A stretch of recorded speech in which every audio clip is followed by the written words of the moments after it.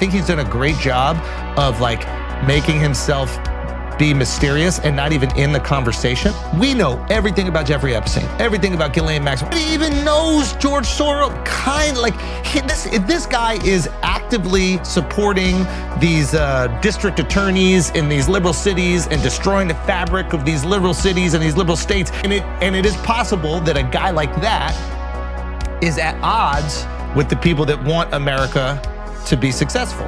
And he's found a way to profit off of this. And who knows, I don't know why they would even let a guy like that exist. If there is an all-powerful day that's trying to protect America, why would they let him exist? Who the fuck is he? Can you tell me who he is?